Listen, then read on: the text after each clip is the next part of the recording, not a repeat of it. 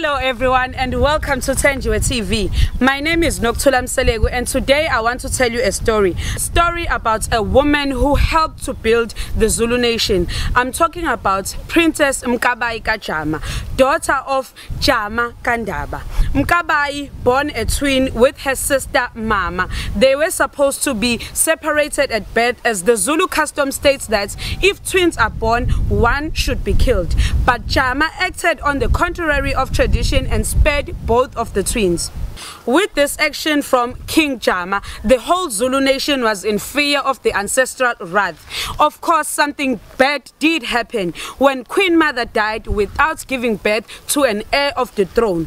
When the Queen Mother died, everyone started to blame King Jama for not killing one of the twins. Mkabayi, being the strongest of the twins, everyone started to hate her, blaming her for what had happened.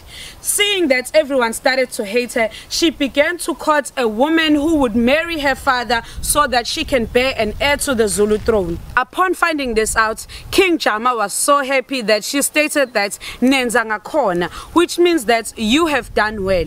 Mkabayi courted a woman that was named Mthaniya, and Mthaniya gave birth to the heir of the Zulu throne, usenza ngakhona.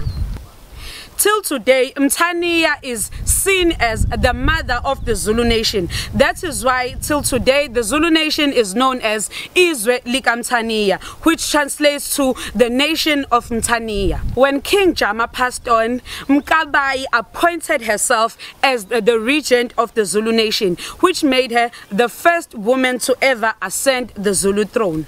Everyone was not happy about the action, but with fear of her wrath, because she was known to be very strong-willed, everyone started to bow to her. Mkabayi sat on the throne until Senza Ngakhona was old enough to be appointed as king. Senza Ngakhona on his own had a son named Skidi, who is popularly known as Shaka. He had the son with a woman called Nandi Kabebe, a lady that was born on the Mhlongo family. Senza Ngakhona always treated Skidi, aka Shaka, and Nandi as outcast. But Mkabayi always went against his brother's words and went to visit Nandi and Shaka. She is known to have had a very good relationship with Shaka's mother. Shaka was not meant to be an heir to the throne, as his mother was made a lesser wife to Senza Ngakhona.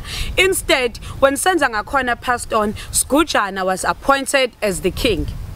Mkabayi plotted with Shaka to have Skujana assassinated, and Shaka ascended the throne. Once again, Mkabayi did not hesitate to have Shaka assassinated when she noticed that Shaka was starting to abuse his powers after the death of his mother, Nandi. Mkabayi plotted the assassination of Shaka with Dingani and Mhlangane, two of other Senza Ngakhona's sons.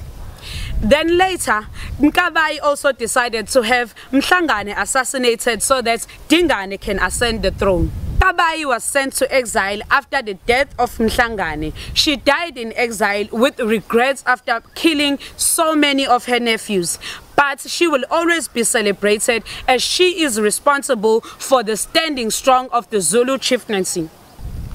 Thank you so much for watching. Please subscribe to this YouTube channel and hit the notification bell so that you can get notified whenever a new video is uploaded. And do not forget to comment down below what you think about a strong woman like Mkabayi KaJama.